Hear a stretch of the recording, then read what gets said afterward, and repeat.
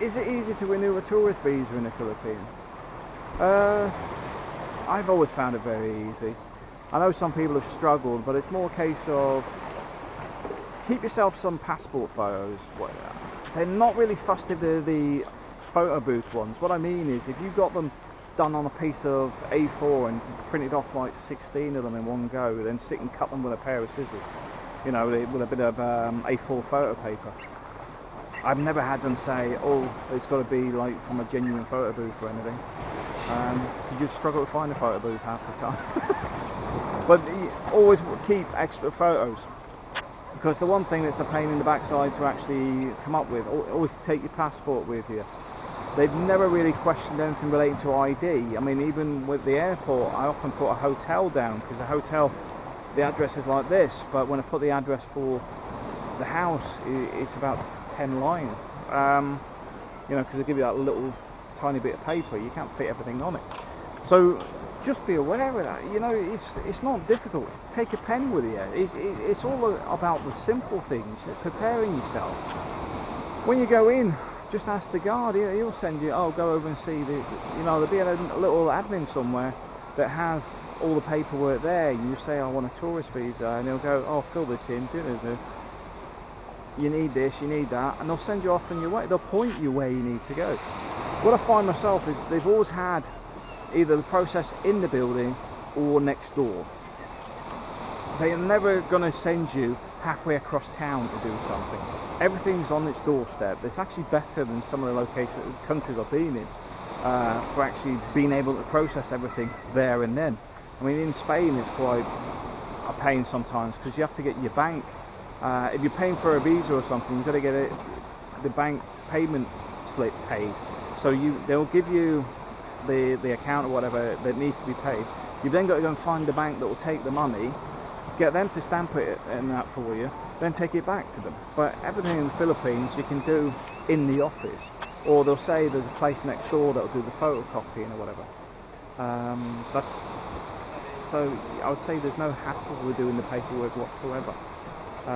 The hardest bit is probably having to deal with the travelling, because I found myself, if I was doing a visa renewal, I would always make a day of it rather than trying to rush into the city, get it all done, get out early.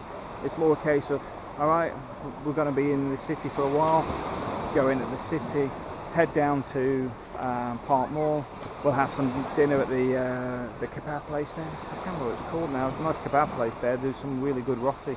But we just take our time on it. That's where a lot of people go wrong. They stress things. Everything's a rush.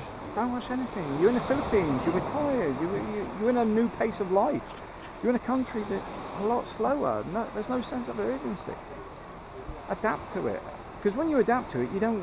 Most of the things that go on that can be annoying if you're used to things being done now and all. It just fizzles out. You just go, all right, well, I'll come back when it's ready.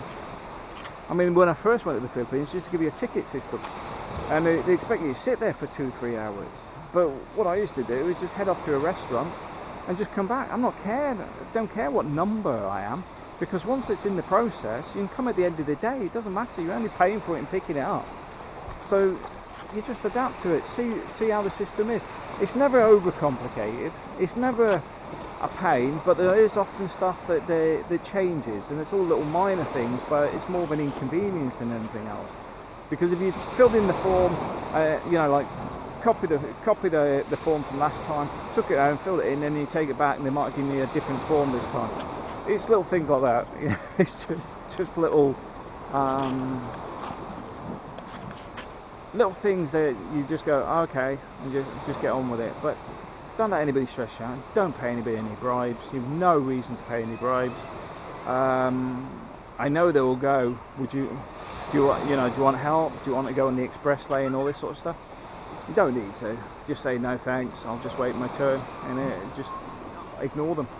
I was talking to somebody was it last week? Because he got stung at the airport. That cost him 100,000 pesos.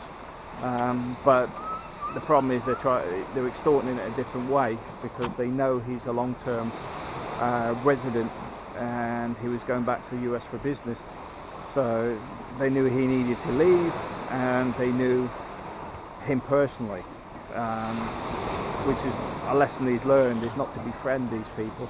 Sort of to be friendly to them, and maybe pay to buy them a coffee, but not get too close to them, because they want to know more about you, but there's no reason you have to, and I personally advise keeping everybody at an arm's length. Thanks for watching.